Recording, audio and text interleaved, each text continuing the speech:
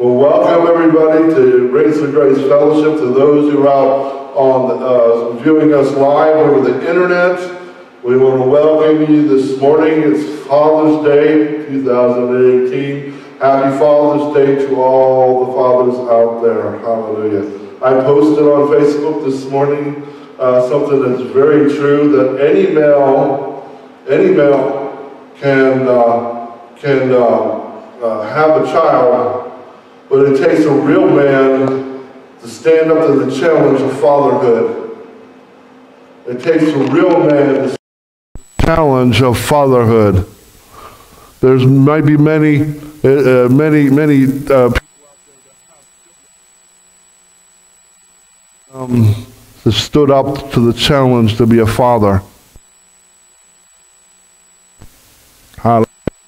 We see that in today's society. It's a sad thing that many women out there raising children on their own without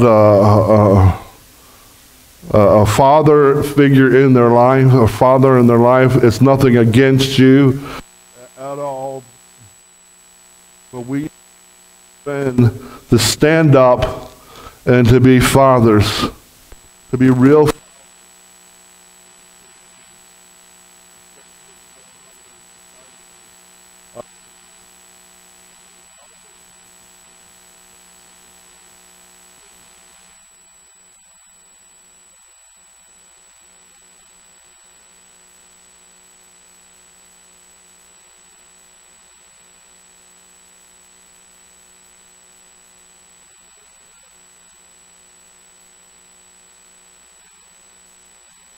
Stand up and be true fathers and raise their children in the admonition of the Lord, fear and admonition of the Lord. That this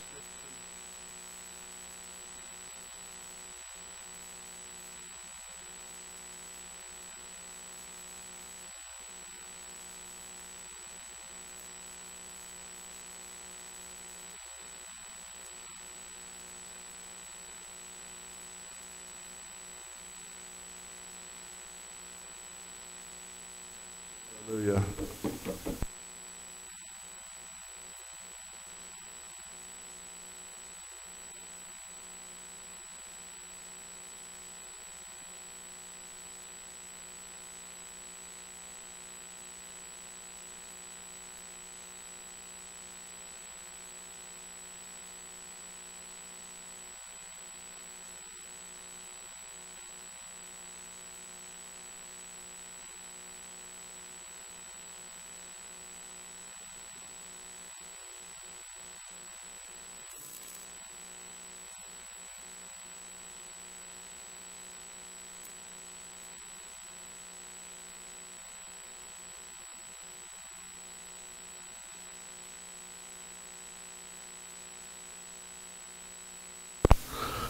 Hallelujah. We'll try that. But in the meantime, we talked about the courts of heaven. We talked about that God the Father puts his gavel down and says, not guilty because of Jesus Christ. We talked about being free from sin, free from the shortcomings and everything in our lives. It's not part of our nature anymore.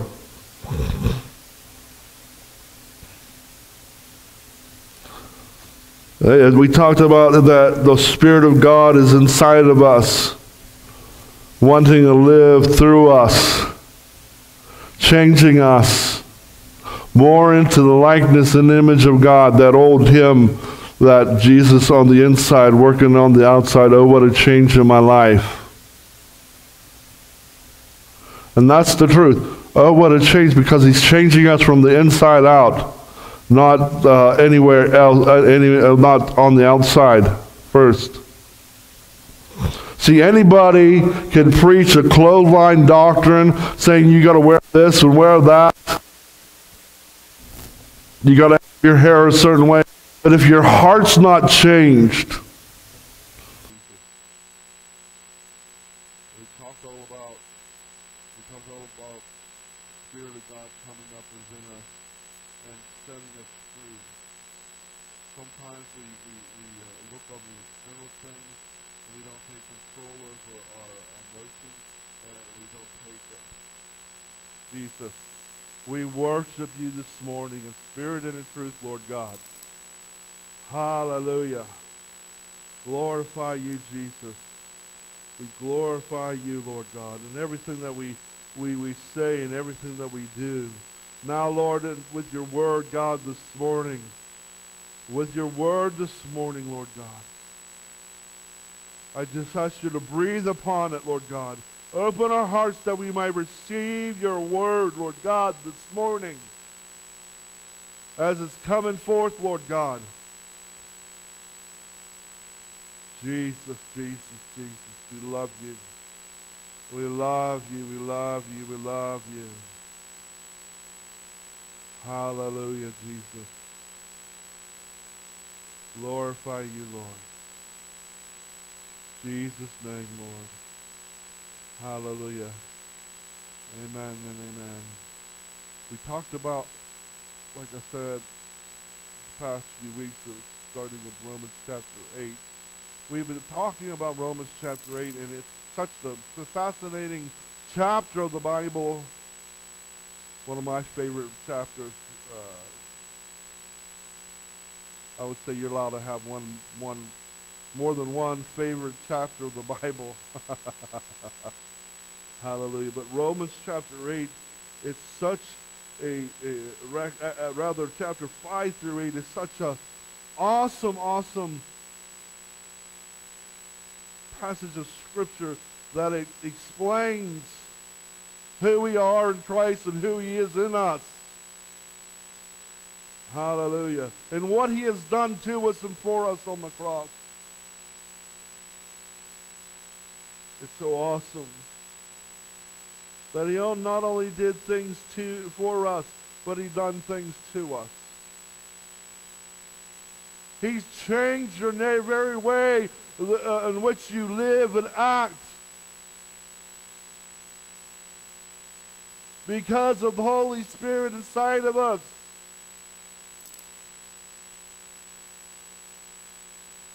Hallelujah. Holy Spirit inside of you, desiring to manifest in your life, in my life, so that he can permeate the very essence of all of our hearts and emotions and our will and our minds, our thoughts, and come out and the way we act and the way we speak.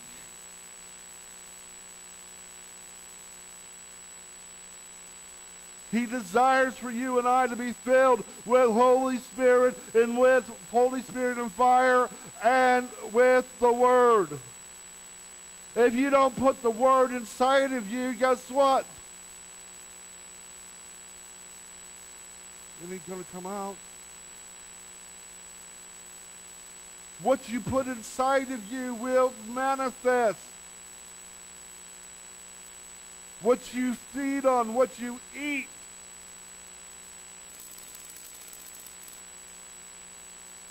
And I'm not talking about physical food here. I'm talking about what you digest through your eyes, through your ears, in your thought life, what you digest.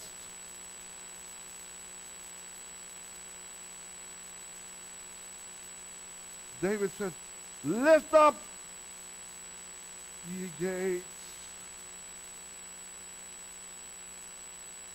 We're supposed to lift what gates? Our eyes, our gates, our things. We're supposed to lift them up to the Lord.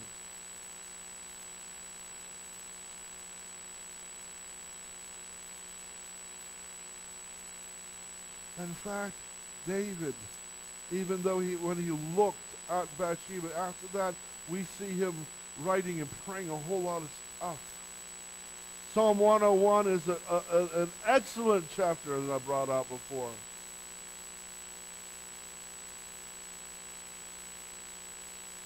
says things like, I will not set any wicked thing perverse thing before my eye. I will not look at another person with lust in my eyes. A froward and perverse heart, a wicked heart, will be far away from me.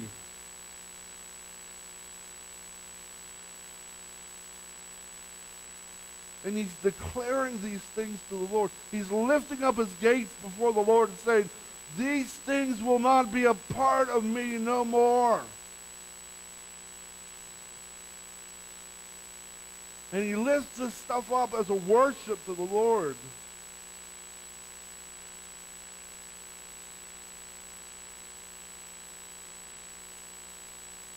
We see that many of the Psalms, were sung.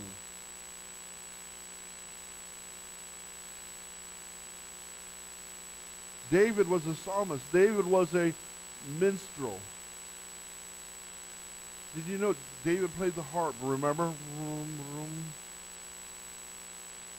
And it's said that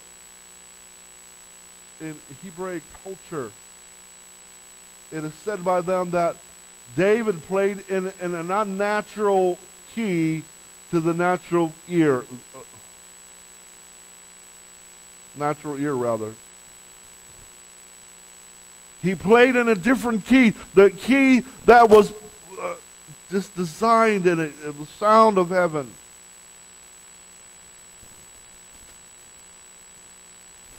And if you were to hear it probably today, you would say, man, they're out of tune. But David was in tune to a different orchestra. The sound of heaven. Beloved, perhaps the sound of heaven is different from the sound coming from the earth. Perhaps that we're so attuned and adjust to listen and say, man, this is the sound that it should sound like, because this is what the sound of all society is listening to.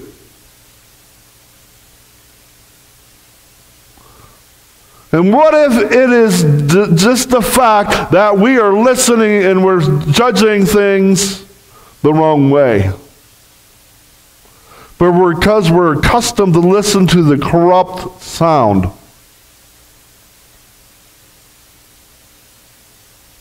That has been subtly changed in such a way that is different to the sound of heaven. Different from the kingdom.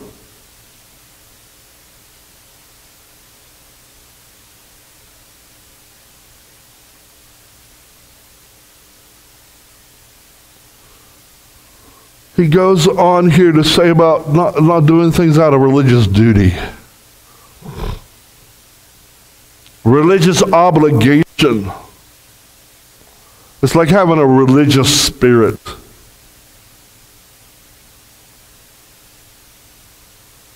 And many people come around and say all these different names or different demons or different spirits people have. But I believe that these assignments are sent to hey, go ahead and do this and whisper, go bother them about this, the enemy would say.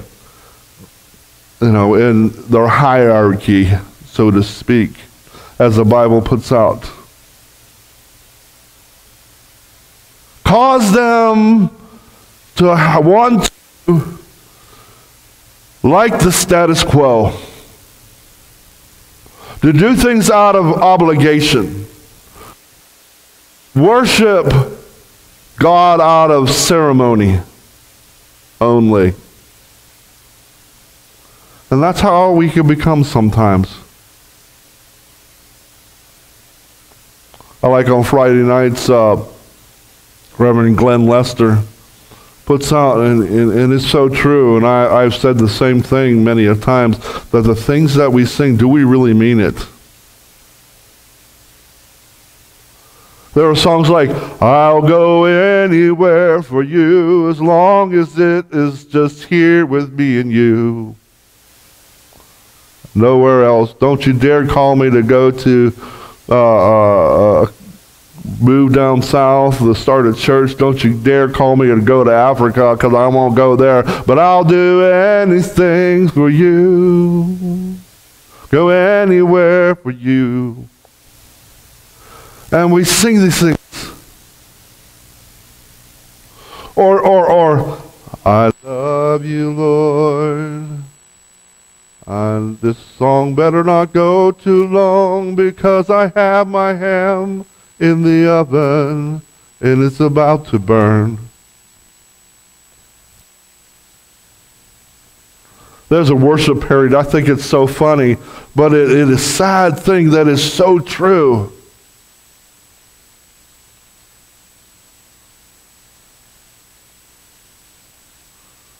They sing songs and it's a parody about how people worship.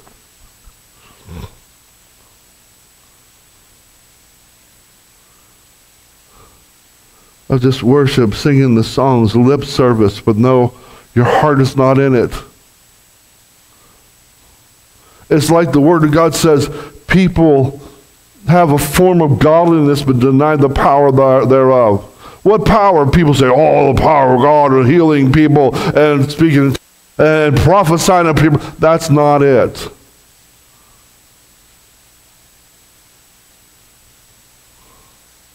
You know what the number one power of God is talking about there? The change of your life. I'm going to say something that is totally... Some people might say, oh my gosh, he's a heretic. As a Pentecostal. You know, God is more interested in seeing your heart changed and transformed and you be brought to maturity than you do ministry. You evangelizing, you prophesying, you laying hands on the sick. He even said that in 1 Corinthians 14. After 12, which is the gifts of people. Oh, yeah, the gifts of the Spirit. I wish we had more of them in the church. Oh, but everybody misses chapter 13, which is the whole concept of why the gifts move and flow in the first place.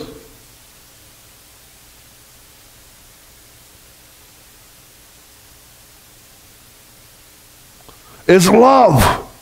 Is love manifesting in your heart. 1 Corinthians chapter 14, verse 1, it says, oh, guys and girls, I want you to go and pursue with all your heart the gifts of prophecy, the gift of prophecy. I want you to the gifts. I want you to just go after it with all your heart. And that's it. No. The very first thing it says, pursue love. Go after love. Chase after love, the love of God in your heart. You know what the love of God is? You want the love of God in your heart? Pursue Jesus.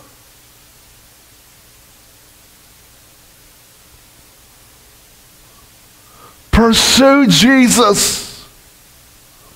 He's the giver of the gifts.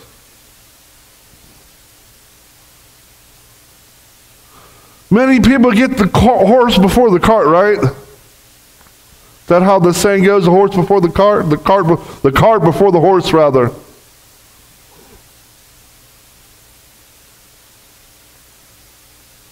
You look through history and all the men and women of God, of great revivals, what preceded that and what continued through them is a heart that was following hard after the Lord himself. And they were manifesting the love of God in their hearts. And that's how the gifts are come through a person. Clearly and cleanly. not perverted.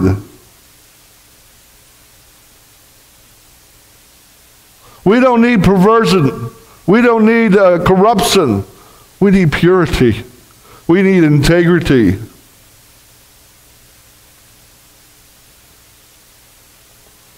We need the love of God to come manifest in us and through us.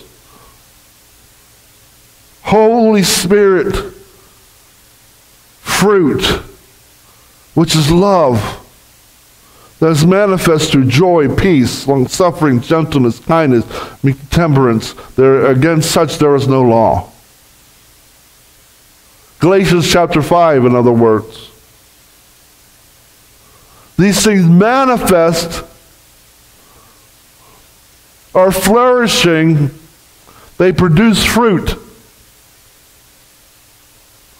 In order things to produce fruit, a fruit tree, it's got to have a few things, doesn't it? Now, I don't have a green thumb, like the saying is. Unfortunately, very few things that I plant succeed.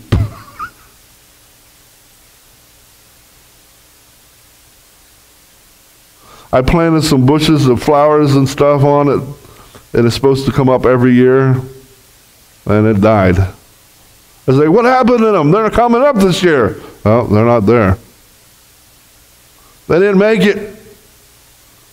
But there's some things that will help it to grow. It's got to have nutrients. It's got to have food.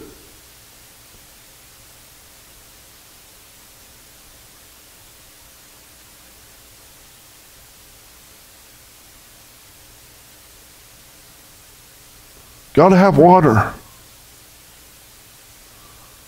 That sunlight coming down on it. That's how it turns stuff into food.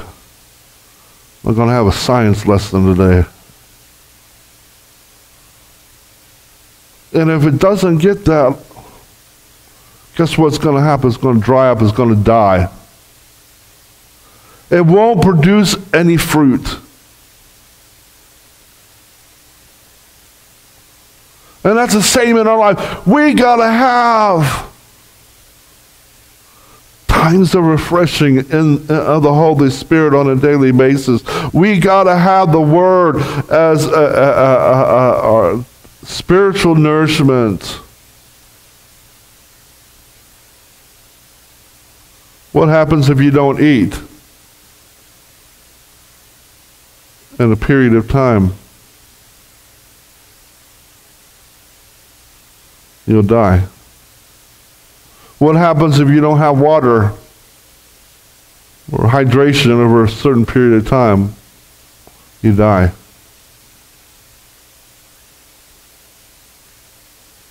If that's the case, how come we take care of our natural bodies and we neglect our spirit, our spiritual state?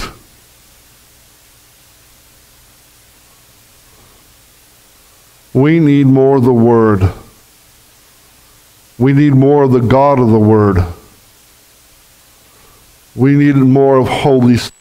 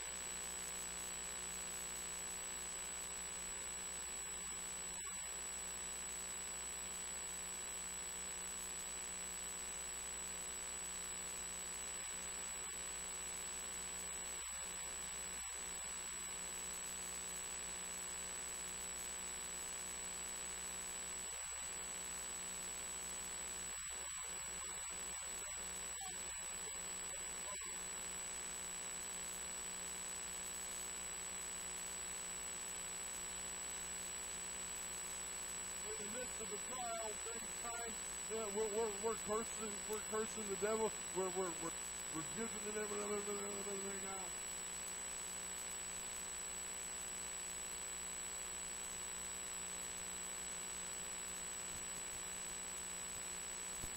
Oh, Lord.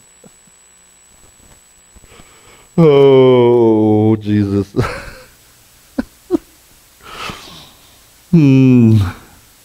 Yes, okay. What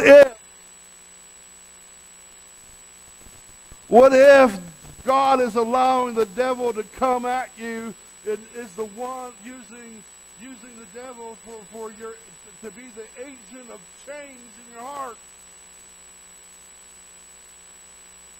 Uh-oh. He's a big God. Sometimes we're like, oh, the devil's coming after me.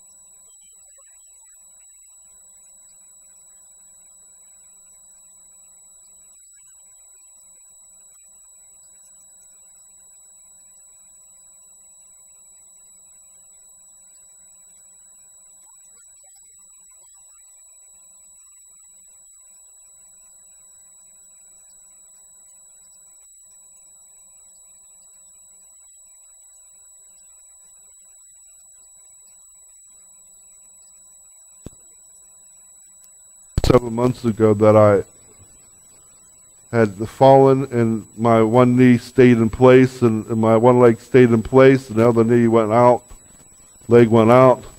And it was like one of those athletic injuries that you see on TV where the leg just goes the other way.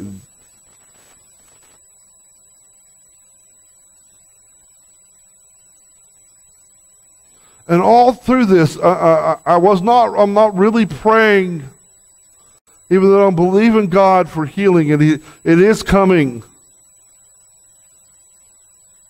And you are to believe God for healing, divine healing. But that wasn't my, or is not my concern. Even through the pain, even through the suffering, we at times forget. We want to get to the other side quickly. Yes, it hurts. We want to get out of it. Who wants to have a knee problem? I don't think anybody.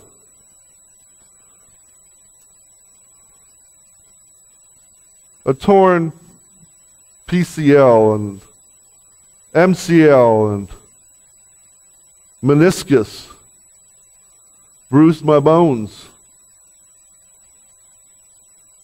In 3 months I'll have to have surgery, which they will actually go in and clean up everything. So, through this whole process, I'm like, God, I'm just satisfied with you.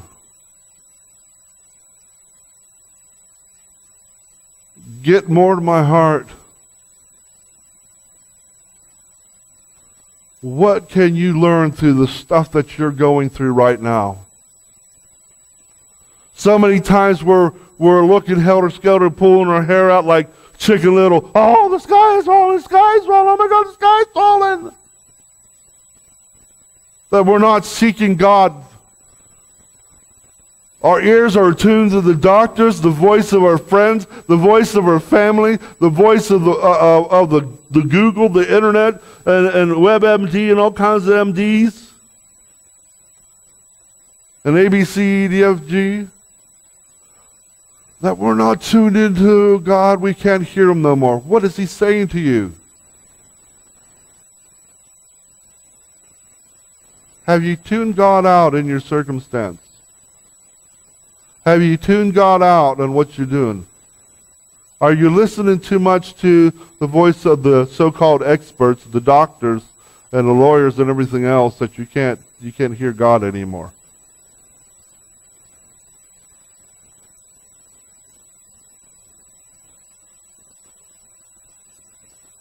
See, the biggest voice that speaks against us is not the devil, it's not the world or anything else.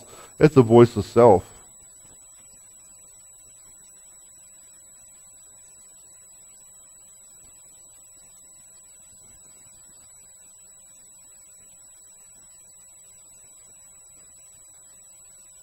I don't have the devil come at me sometimes in the mornings and stuff. I don't have to have anybody else. I don't have to have the experts or anything else. I can be my own worst critic at times. You can be your own worst critic at times. And you can speak to self-doubt. You can look in the mirror, it's like, oh my gosh, I'm going to have this knee brace on, Woe is me, or I'm in the wheelchair, or I need to use a cane or a walker.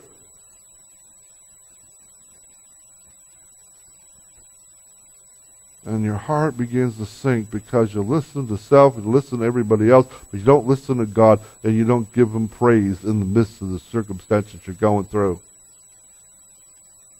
As I brought out during worship,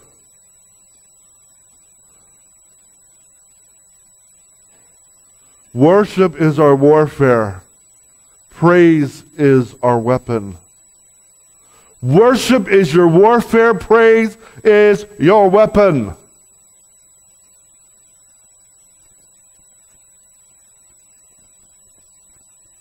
Take your mind, take your eyes, take your everything off your circumstance and begin to give him praise. Begin to thank him.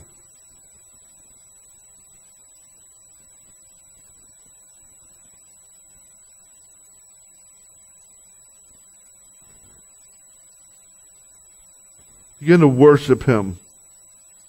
Begin to love him.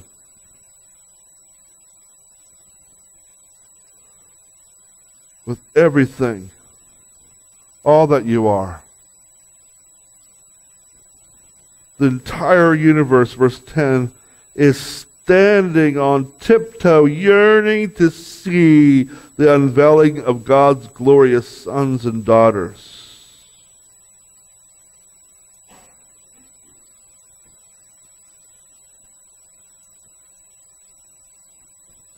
For against its will, the universe itself had to endure the empty futility resulting from the consequence of human sin. But now, with eager expectation, all creation longs for freedom from its slavery to decay, and experience with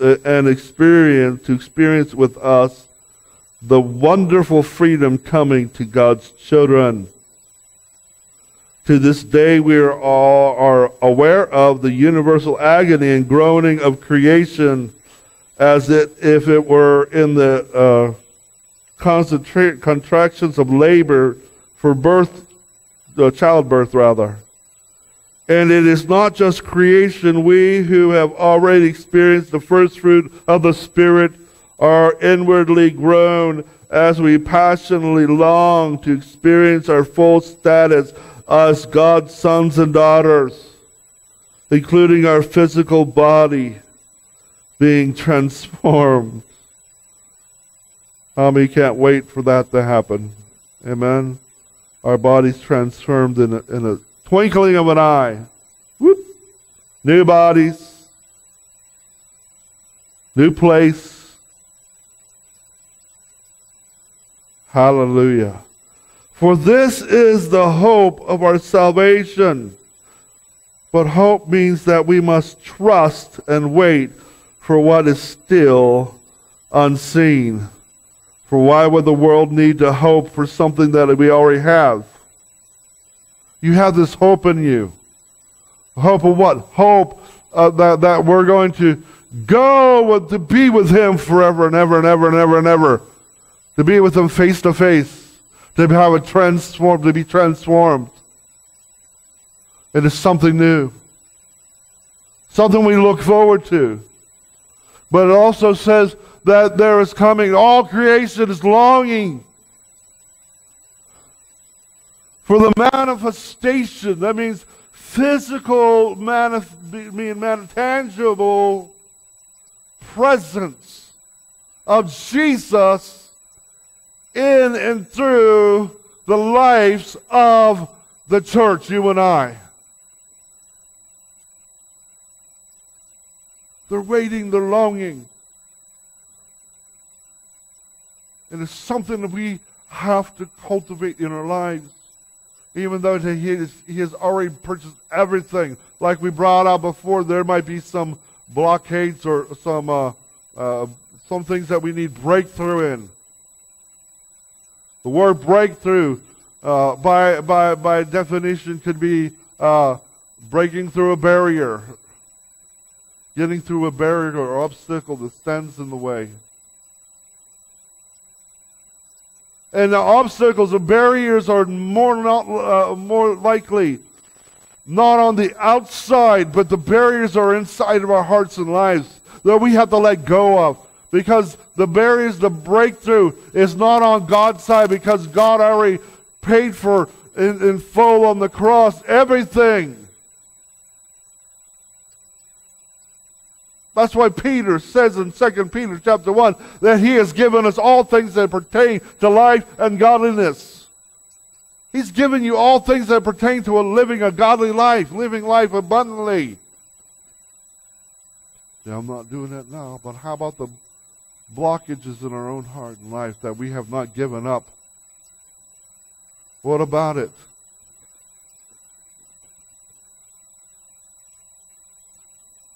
Breakthrough is what we do in order to lay down and surrender everything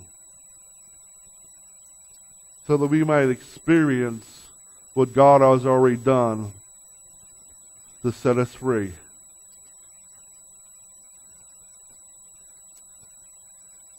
Hallelujah. In a similar way, the Holy Spirit takes hold of us in our human frailty to empower us in our weakness. Holy Spirit empowers us in our weakness, in our frailty.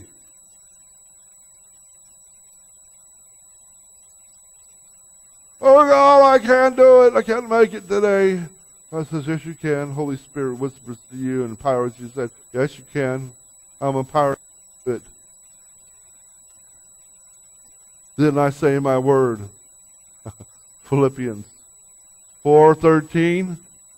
What does it say? I can do all things through Christ who strengthens me. You know what he's saying? You can do all things through me who strengthens you.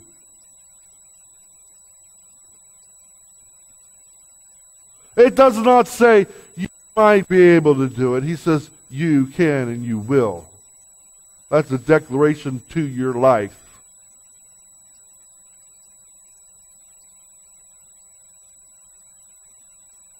Hallelujah. God. Let's go back up. Verse 26.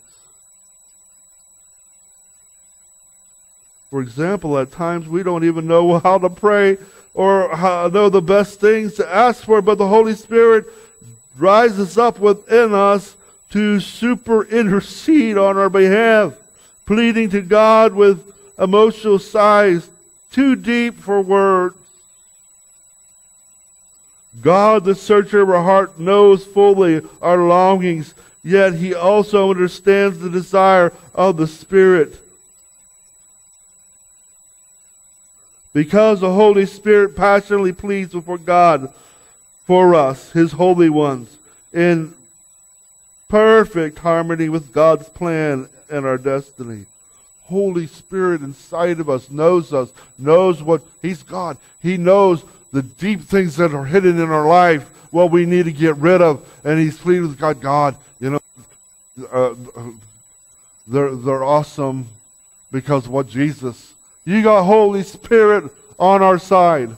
Not only Holy Spirit, you got Jesus. Remind Father as well. Hey, well, guess what? I did everything for them. Remember, you know, see these nails in my hand, my feet, spear, there's a hole on my side. My blood covers them.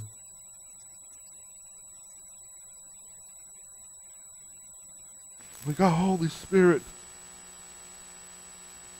We got Jesus. They're all rooting for us. They all are pulling for us. Saying, you can make it. You can go at the distance.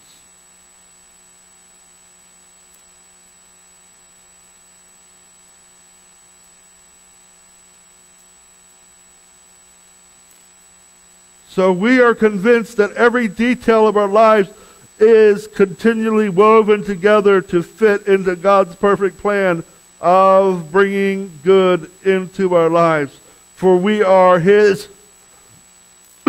lovers who have been called to fulfill his designed purpose. You are called to fulfill his purposes for your life. And the first purpose, the first thing that you and I were designed to do is glorify God and enjoy him forever.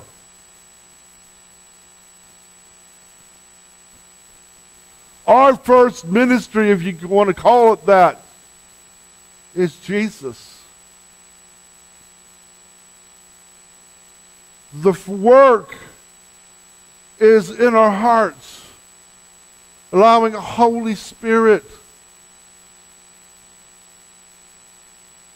to search things in our lives and say, you know what? Isn't it time for you to give this thing over to me? And he's saying, you know what? You could do it.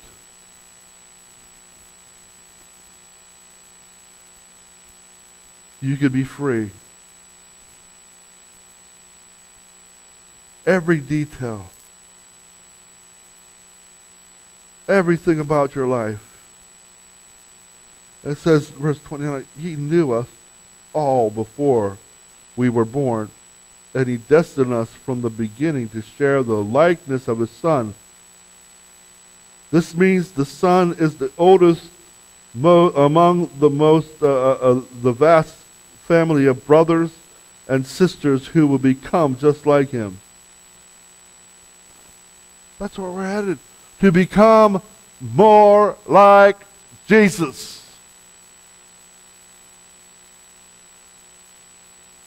His character, His countenance.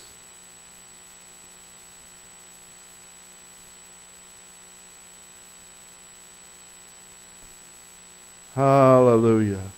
Having determined our destiny ahead of time, He called us to Himself and transformed His perfect righteousness to everyone He called. And those who possess His perfect righteousness, He glorified with His Son. That's how He sees you and I, already glorified with Him. Already a finished product. Excuse me.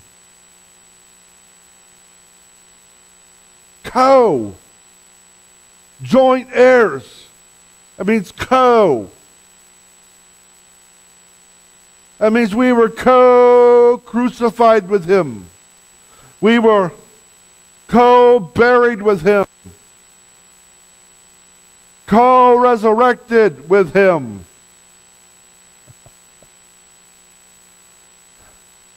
Reigning and ruling with Him.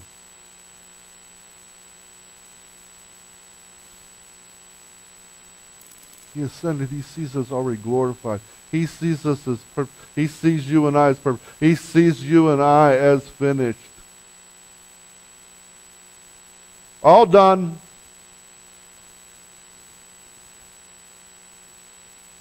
Don't have to do anything else.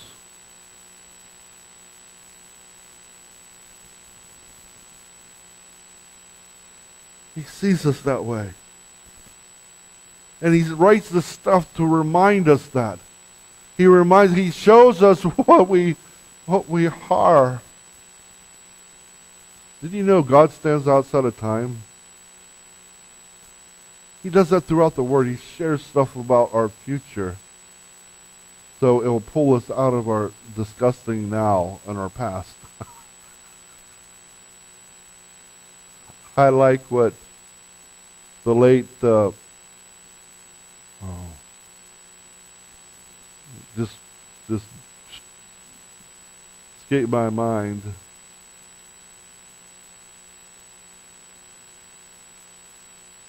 I got to think about it. The late prophet, he used to say, somewhere in the future it looks better, much better than it does right now. Your future looks much better than it does right now. And He writes things and He shows us things that just about who we will be and what we are, to pull us out of our past, to get us through our now.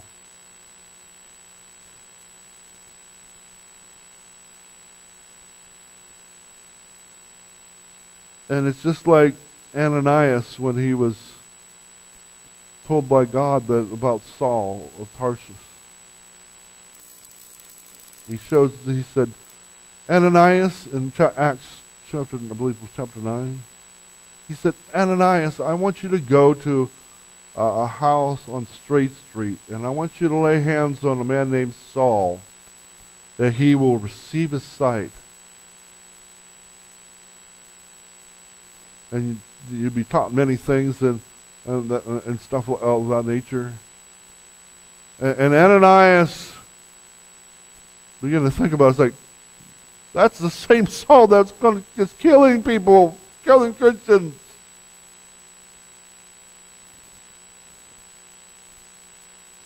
Says, no, Ananias, go. And he shows that once again Ananias as a miracle worker.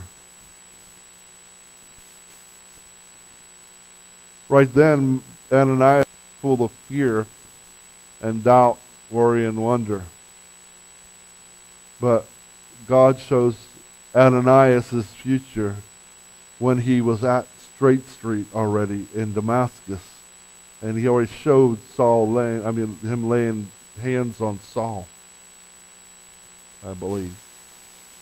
And in that instance, it brought him out of the fear of the present and caused him to walk into his that destiny and go to that Straight Street place in Damascus and lay hands on Saul, and his eyes were opened up. God showed Ananias that he was a miracle worker. Indeed, he was a man full of fear. He showed Ananias his destiny. That pulled him out of his current situation and caused him to walk in destiny in his future.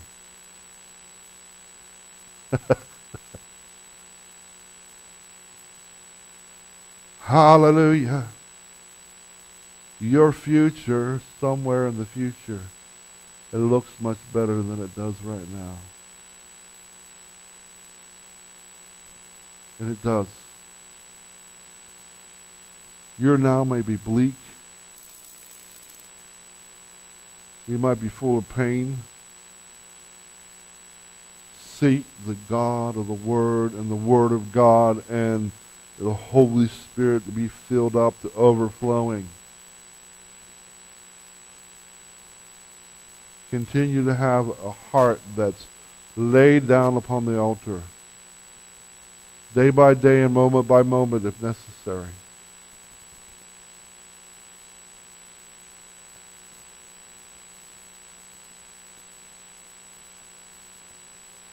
Moment by moment.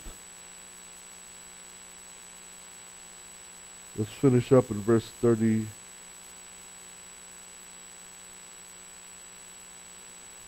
Having determined our destiny ahead of time, he called us to himself and transferred his perfect righteousness to everyone he called. And those who possess his perfect righteousness, he co-glorified with his Son.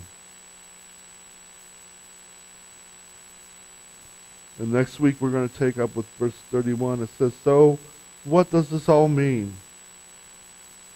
What does it all mean? What we just read before, what does it all mean? If God has determined to stand with us, tell me, who then could ever stand against us? For God has proved his love by giving us his greatest treasure, the gift of his Son. And since God freely offered him up as the sacrifice for us all, he certainly won't withstand from us anything else he has to give. If God has done all this, he sees you as glorified. He has invested, in other words, everything in you. He has invested everything in us.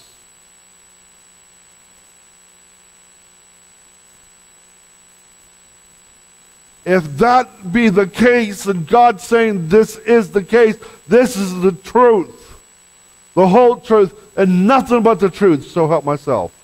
That's what God's saying. not me.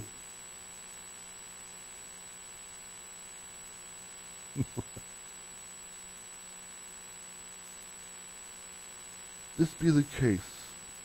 What does it mean? He's saying, if I be before you, if I am with you, if I'm filling you up, if I invested all that I am in you, who is able to come against you? No one. No one. No one. There ain't no force in hell. There ain't no force in the universe that can stand against you, because all that has in you. He has a awesome investment. His son gave it all.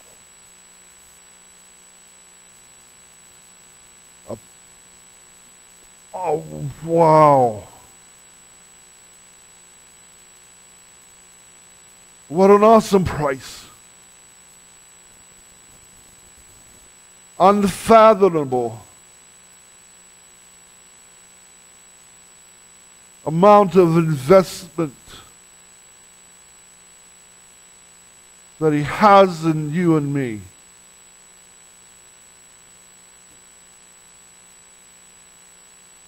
And he's not going to quit.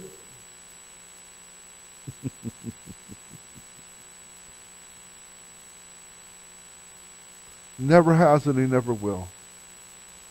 He never will give up on you.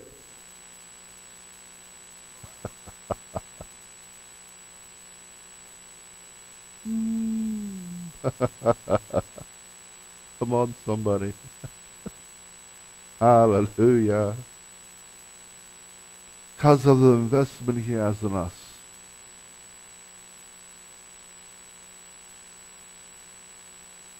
So praise God. Heavenly Father, I thank you of your great investment that you have in us, in me. You invested everything. Lord God, cause that revelation to become reality in our lives, that we might see it and we might come alive in our hearts and lives, that the great investment, just everything that you have paid, everything, invested everything in us. And in that, God, if you're for us, who can be against us? Oh, Lord. You have invested everything. And that's why you see us as glorified. And we honor you this morning. We honor you this morning.